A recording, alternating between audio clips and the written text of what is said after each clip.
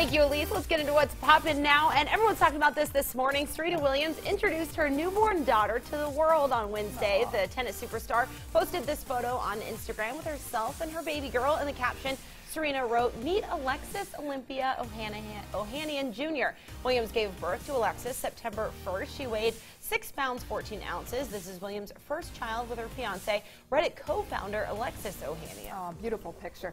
Late night host Stephen Colbert is gearing up for another role, hosting the 2017 Emmy Awards. The gig comes after a great year for Colbert with the election of President Trump.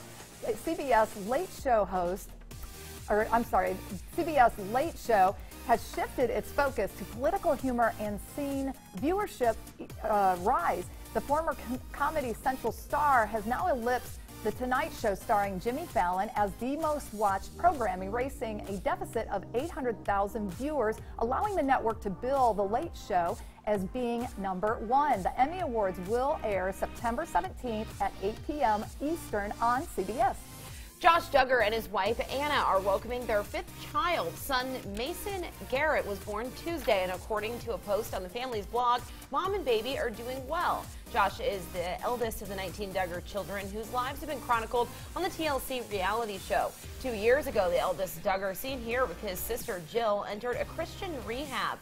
That's after he revealed he molested some of his sisters and was unfaithful to his wife.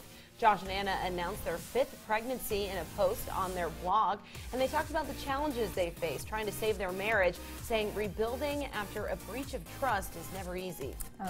50 years after their first on-screen pairing in Barefoot in the Park, Robert Redford and Jane Fonda are starring in their 4th film together. The late-in-life love story, Our Souls at Night, based on the best-selling novel.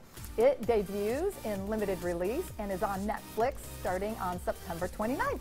Oh, another honor for Nicole Kidman. The Oscar-winning actress is set to be honored at this year's Gotham Awards, an annual ceremony focusing on independent films. She'll receive the tribute at the awards ceremony November 27th in New York.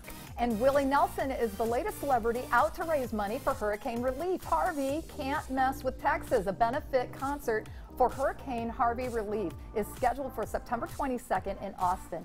Willie, a Texas native, has roped in such stars as, get this, Bonnie Raitt, Paul Simon, and James Taylor to join him with the 4-hour concert, part of which will air on Texas TV stations and live stream on YouTube.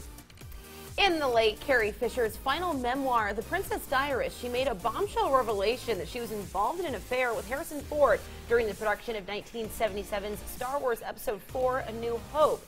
Now, after 10 months, Ford has broken his silence about Fisher's memoir. In an interview with GQ magazine, Ford admits that he expected to be criticized for the affair, and that Fisher gave him plenty of warning about the announcement. Wow. Well, that is really interesting news, you know. I mean, I didn't know about that, so that was a shocker.